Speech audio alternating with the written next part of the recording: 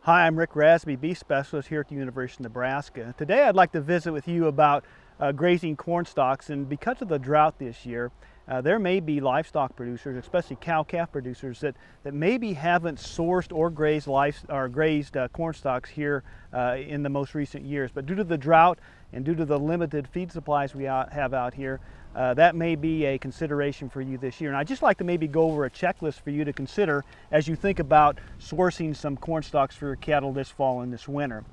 The thing is maybe to find corn stalks, and there are plenty of corn stalks in Nebraska that are not grazed that may be available this year for grazing. You may talk to your extension educator to help you source some of those corn stalks at not only around your location, but maybe some distance from your location. And if you have to go some distance from your location, I think there's some checklist items that you might want to think about as you begin visiting with someone about renting their corn stalks, if you're the cow-calf producer, and even if you're the owner of the corn stalk residue. The thing is once you get the corn stalks sourced, things that you might want to think about is making sure that both parties have contact information. Not only contact information of the livestock owner, but also of the crop residue owner. And if there's a third-party person involved in there that may have rented a bunch of corn stalks in an area and is going to make those available to a cow-calf producer to graze, if that third-party person is in there as well, make sure that you have the contact information for that person as well. The other thing is probably contact information for the veterinarian would be pretty important. The other thing would be is how do you price, what's a fair price for corn stalks? And boy, that's about a $100,000 question there. But basically, there'll be a number of people that will be in the area that will have either rented corn stalks or leasing corn stalks, and there'll be a price that's probably made due to the availability of corn stalks in that area that you'll be able to find out from other producers, or even the extension educator will be able to help you with that. Once you get the corn stalks rented, if you will, how will payment be made, and make sure that those things are worked out prior to the time that the cattle end up on the residue field. Most corn stalks are going to be rented by the acre. This year there'll probably be a number of corn stalks that are rented by the day as well. And when you rent them by the acre, basically you have them for a grazing season. When you rent them by the day, basically it means that you're paying, as long as you have corn stalks available, then you pay a day charge, if you will. So that'd be how they are priced.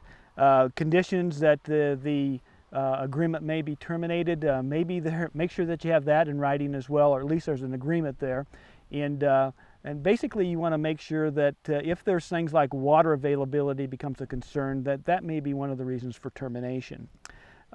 Date of entry and date of removal.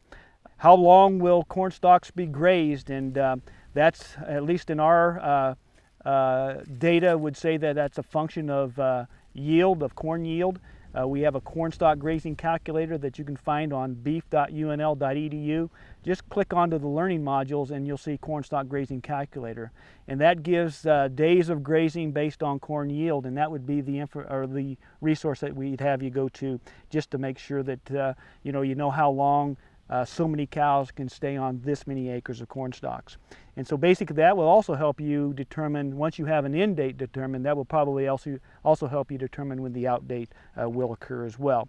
Who's responsible for checking the cattle, fencing, how will water be provided, who checks and breaks water? We know will be in the wintertime, so that's going to be something that we need to think about. Who will refill salt and mineral, especially if the cattle owner is some ways away from where the cattle are, and who determines when supplement is needed. And so make sure that you've worked through those kinds of things prior to the time that you get the cattle on onto the stock field. If the cattle get out, who's going to help gather? That might be hopefully cattle won't get out, but typically if they're trained to an electric fence, and that's what we typically would use, cattle don't get out. Will the cattle be co-mingled with another set of cattle? That would be something that you'd want to talk about prior to the time that your cattle arrive at that particular stock field. Emergency feed resource. If there happens to be a blizzard or a snowstorm and the cattle are on the stock field still and those stocks become covered up, is there an available emergency feed resource? Make sure that those kinds of things are worked out prior to the time that you get your cattle onto a crop residue field. And who provides that, where is it provided at, and then who feeds that as well. Once the cattle arrive at the crop residue field, once they're done grazing, who lines up the trucking either to move to a new field or to take the cattle back to the owner. These are just some items that I'd have you think about when you think about sourcing and working with a producer that may not be close to you, a crop producer that may not be close to you if you want to graze crop residues this winter.